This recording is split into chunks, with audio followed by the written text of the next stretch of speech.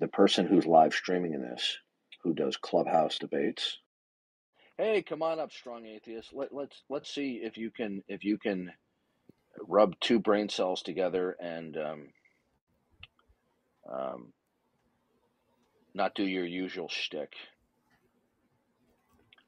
Okay, so God does not exist because.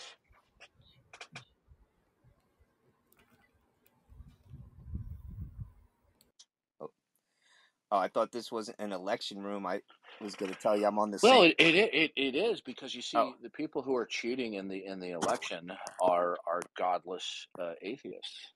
oh, see, I'm on your side on the political part of this. I believe it was fraud, and I'm a conservative Republican. Okay, well that you're an outlier then. Yes. But you see, but why would that even matter to you, given you're an atheist? Because after all, you're in a world where nothing is dictating uh, why anything can be, or cannot be. Right? Because I'm very patriotic American. I love my country, and Did you hear my last statement? you're asking why it even Yeah. matters. Why would I'm explaining to you anything why that it you just matters. no? But you see, did you hear what I just said? Because I'm an atheist, why does it matter? Because nothing has a foundation type stuff. I understand. No. Nothing dictates why anything happens. Nothing. Now, do you either accept that or you reject that? So I think physics dictates what happens. Oh, okay. So are physics eternal? Yes. And how did you make that determination? I base it on first law of thermodynamics. Nope.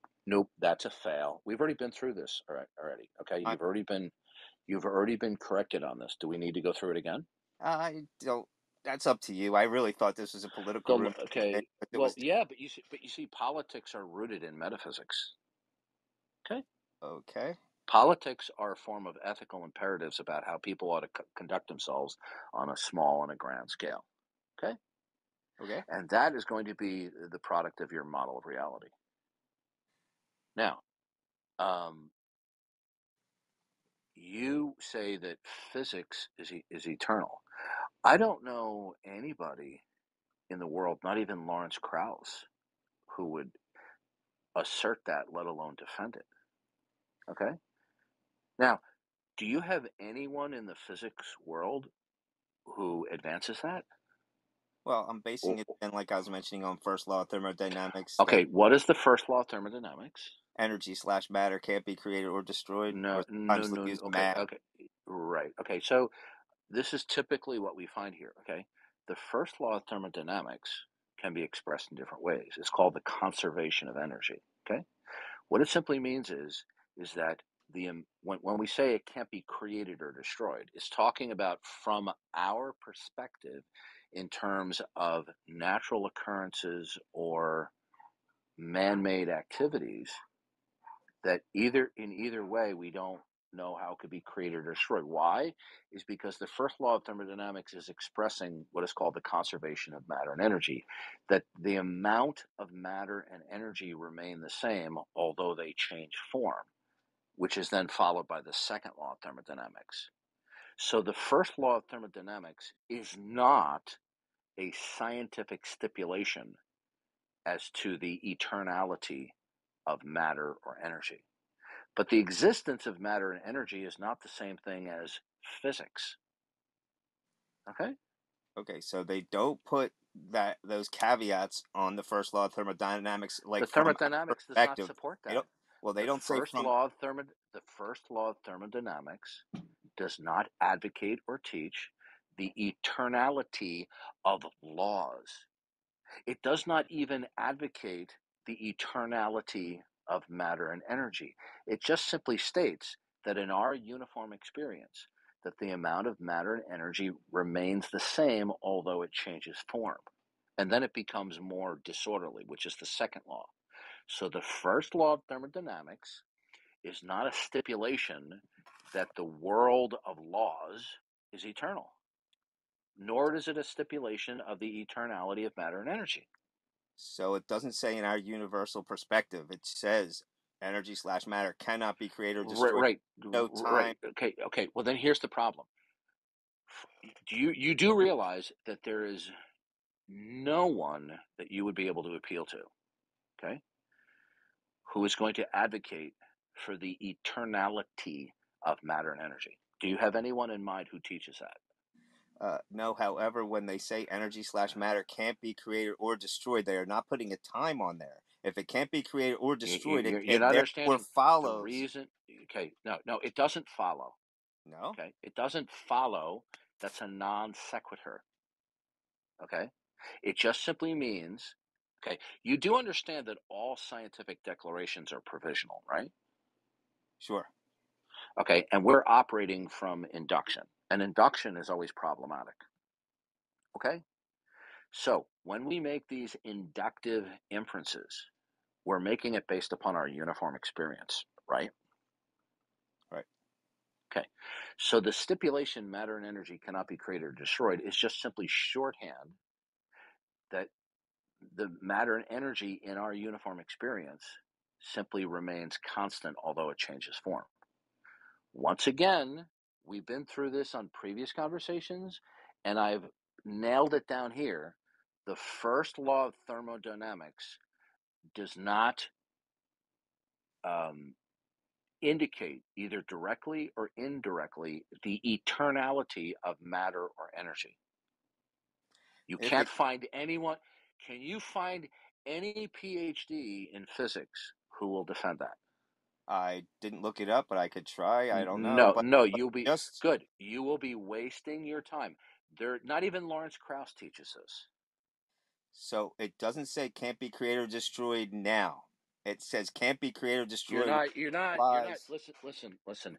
Again, you're having this self-imposed fog come over. Do you know who Lawrence Krauss is? yes. Okay. I spoke with Lawrence Krauss online. Okay. He Oh, wrote a book called The Universe from Nothing. I'm Okay. familiar. Right. And he believes that the nothing is just simply an ocean of fluctuating quantum energy. Okay. This is what he thinks. Okay. Now, he believes that God is not necessary and that we can explain everything through laws of nature. Okay. When I spoke with him, I said, Dr. Krauss, can you tell me what it is that is fundamental? What it is that ultimate, that institutes every instance of what is, can be, and cannot be? Do you have any idea what his answer was? Yes, I recall he couldn't answer you. He said, I don't know. And then he became belligerent. Yep. So we're going through this one more time. Invoking the first law of thermodynamics cannot justify or establish either the eternality of matter and energy, let alone the eternality of laws of physics. So I could see where you would want to believe that because if we have energy slash matter being eternal, it's one less The reason issue for you to the need issue a is not God in the why first place. the issue again, you're doing what you always do. You're doing a self-inflicted fog over you. You refuse to acknowledge the elephant in the room. Okay? You're not going to find, nor is there any person who has a PhD in physics who is going to explicitly argue for the eternality of matter and energy and the eternality of physics. Okay, even Stephen Hawking says the laws of physics that we know of, okay, on a broad scale, completely break down at the Big Bang. Okay, so if they break down at the Big Bang, now, by the way, I don't believe in the Big Bang. Okay, now Leonard Susskind, you ever hear of him? Heard the name. Okay, he's a physicist in the class of Stephen Hawking. He's an atheist. He says, well, for all we know, physics could operate completely differently than what we think or experience. So once again, the first law of thermodynamics is not presented as a stipulation of the eternality of matter, energy, or physics by anybody in the professional field. And I would be delighted if you could provide a source that says otherwise. Okay? So Now, do you have a source for that? I said a few times that I did not. I would have to look it up. You told me not to waste Good. my Then time. you are making it up. And in terms Um, of reason, it's a non sequitur. It doesn't follow. So I'm basing it on what the actual law says can't be created or destroyed. You're And okay. You're proving to me now you have a mentality of a teenager. You are misconstruing the wording. Okay, you are jumping from the wording to therefore it necessitates eternality. Okay. you're adding in wording that to try to No. make it Okay. sound like Okay. that's Wow. not the case. Wow. You haven't changed one iota since the last time I interacted with you. Okay. Stating that it cannot be created or destroyed. What that is referring to is that there is no man-made methodology or natural process that we are acquainted with that could destroy matter and energy other than its form would be changed. Okay? So do you understand what I just said? I understand that you added these Okay, words. do you Why no wouldn't no these no words no be no in? okay. Why wouldn't You these know what? You words know be? what? Why are you so dishonest? Listen again. And I'm sorry to cut you off, but you're reasoning like a 12-year-old right here, and it's very irritating. Listen carefully. The first law of thermodynamics is not simply or only matter and energy cannot be destroyed. The conservation of matter and energy is that the amount of matter and energy remains the same, but simply changes form. Okay? Yeah, That's another way is saying that the amount of matter and energy remains the same, although it changes form. Is that a stipulation of the first law of thermodynamics? yeah, I'm with you on that part. Okay, It's so when you say it can't be created or destroyed, this is just simply talking about that matter and energy simply remains constant in our uniform experience. Because okay. you couldn't say, can you say that the amount of matter and energy remains constant prior to human existence? Yes, How do you know that? first law of thermodynamics. Again, No, these no, you're words that repeat. you're adding into there. Okay, Why okay, wouldn't your wow, wow. words? Okay, Tom Luck, are you listening to this?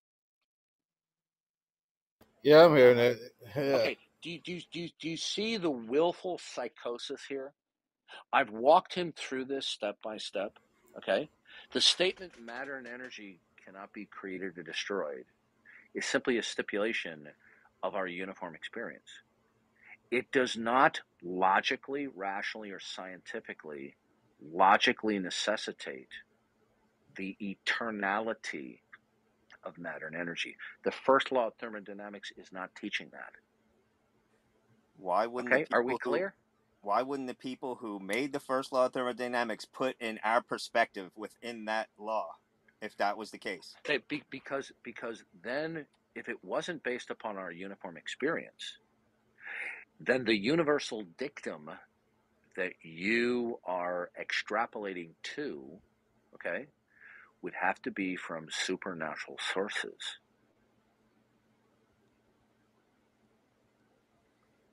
So you see, it's either the first law. Okay, listen, is the first and second law of thermodynamics in virtue of induction? Sure. Okay, is that first law stipulated for reasons other than in the inductive process? I'm not sure on that one. Well, I'm I absolutely certain. mm-hmm. Okay, from a scientific perspective. So because it is an inference based upon induction. Induction is based upon our uniform experience. Okay? So once again, I've been through this to you on previous conversations. I've been through this before. You and this is going to sound insulting, but I'm not intending it. You are using a 13-year-old type of reasoning based upon the words. I've explained to you. You can go to a variety of websites that are just scientific in nature, and they will explain to you. You will not find anywhere where the first law of thermodynamics is inferred inferred or extrapolated to the eternality of matter and energy. You won't find it anywhere. So I would So think so that they would put. I'm sorry. Go ahead. you're this is a contrivance of yours because of your poor understanding of the first law of thermodynamics. The first law of thermodynamics you will not find anywhere, and if you do find it or somebody else finds it, I will be glad to vocalize a mea culpa that I was mistaken. You're not going to find anywhere where the first law of thermodynamics is extrapolated, okay, to mean that it is eternal from scientific sources. You're not going to find it.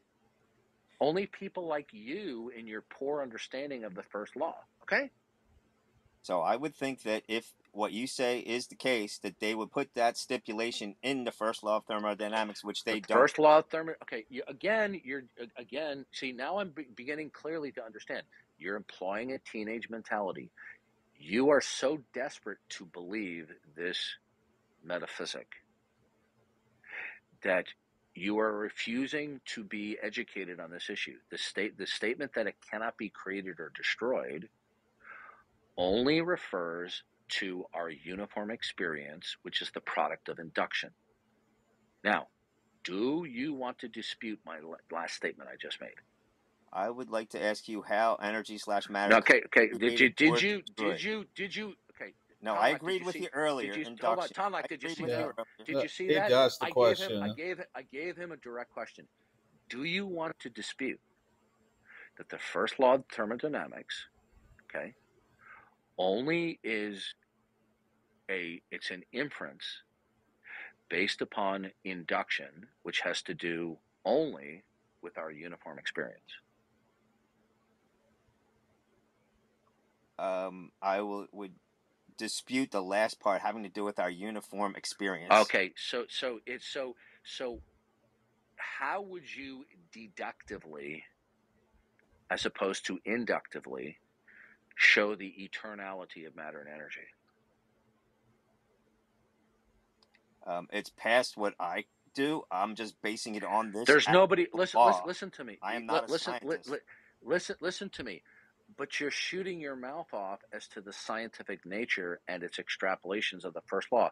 I am correcting you on the correct understanding of the first law. You are misrepresenting it.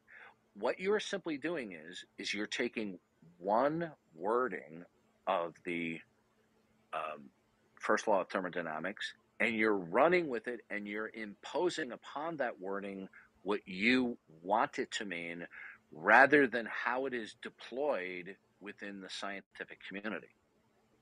So You're not going, okay, can you find for me any scientist whatsoever at a master's level or PhD higher or any scientific site, okay, that stipulates that the first law of thermodynamics demands that it refer to the eternality of matter and energy? So I had answered this before that I would have to try to look that up, and you said, "Don't waste my time." That was your response. You are wasting your time. But, you can look it up, but you're not going to find it. But what you're doing is adding words to the first law of thermodynamics. Okay. Have you actually read any articles on the first law? Yes. I have. Okay. Yes. The first law of thermodynamics, is it not expressed called the conservation of matter and energy? Yes. You ever heard of the word conservation? Yes. Okay.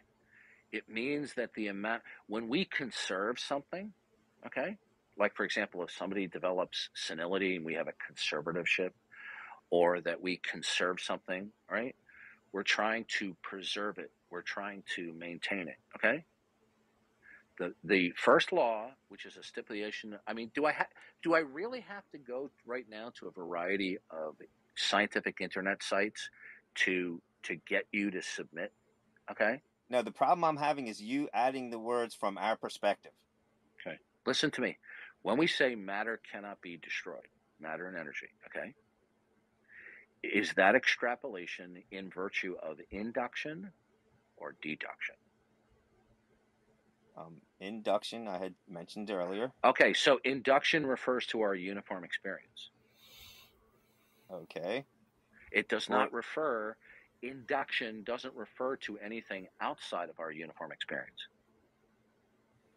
Okay. Would it be limited to our experience? And why? Right. Okay, Why wouldn't these work? in our experience as human beings,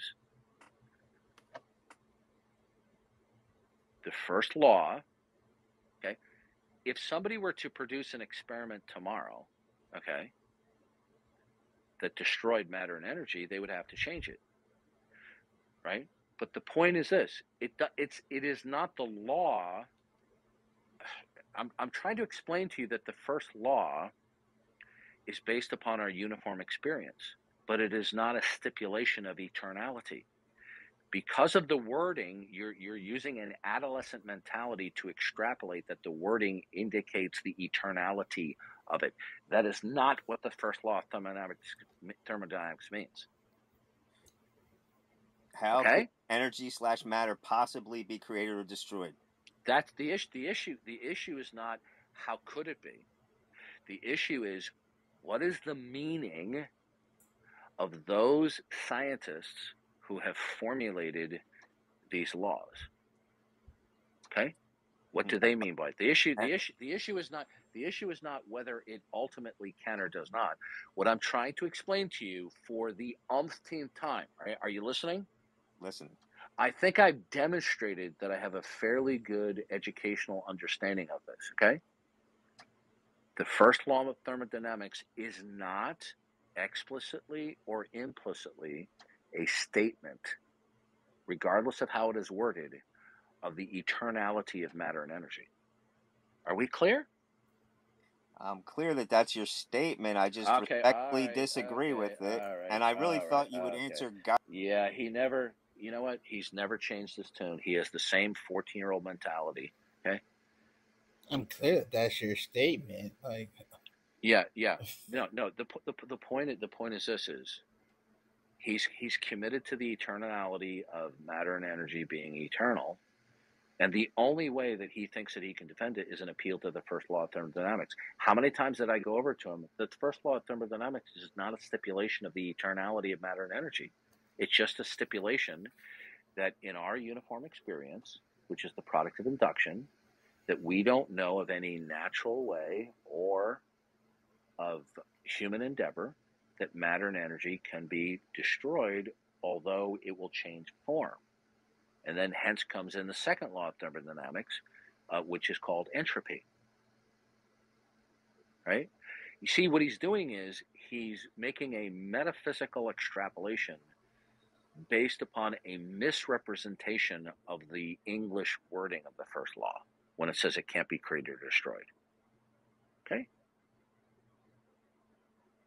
The better way of stipulating is that the amount of matter and energy in our uniform experience remains the same, although it changes form. Now, a junior high school student should be able to understand this. But you see, because people like himself are committed to deception, they will anything to run away from God. And by the way, he admitted he can't appeal to any source. He doesn't know any source where they're claiming